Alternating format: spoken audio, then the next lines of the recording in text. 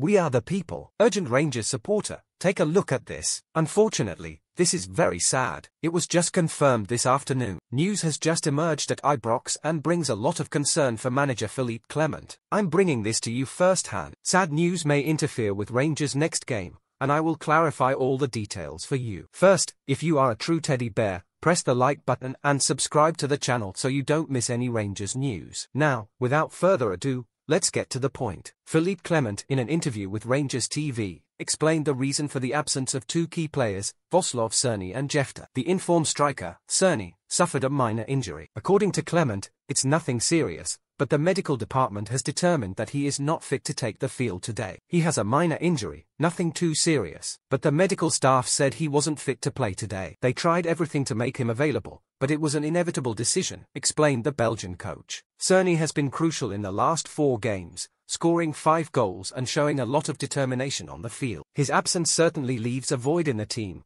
especially in such a decisive game where defeat could mean a drop of 9 points for Rangers, now trailing Aberdeen, who are restructuring under the new coach Jimmy the Lin. In addition to Cerny, Clement decided to leave Jefter out of the lineup to keep him fresh. The young player has been accumulating minutes and games, and Clement believes it is necessary to protect him to ensure his good performance throughout the season. He has never played so many minutes before. It's normal for him to feel more tired. We need to build his body properly, Clement stated. Instead of Jefter, the coach is relying on the versatility of Nana, who has been efficient in various positions on the field. These decisions raise questions among fans. Can the absence of Cerny and Jefter really influence the result against Aberdeen? Many supporters are concerned about the team's ability to overcome this shortage, especially at such a critical moment of the season. On the other hand, some defend Clement's strategy, believing that preserving key players in the long term may be more beneficial for Rangers. Now, as a passionate supporter of our Rangers, I wonder, is Clement making the right choice by leaving out players who have been so important? On one hand, the health and well-being of the athletes are a priority, but on the other, we are counting on every part of our team to secure the necessary points. And you, supporter, what do you think of this decision? Can we overcome this absence and take the victory home? We want to know your opinion. Leave in the comments what you think about today's lineup and how it might affect our performance against Aberdeen. Stay tuned to our channel for more updates and exclusive analyses. Let's support Rangers together until the last minute.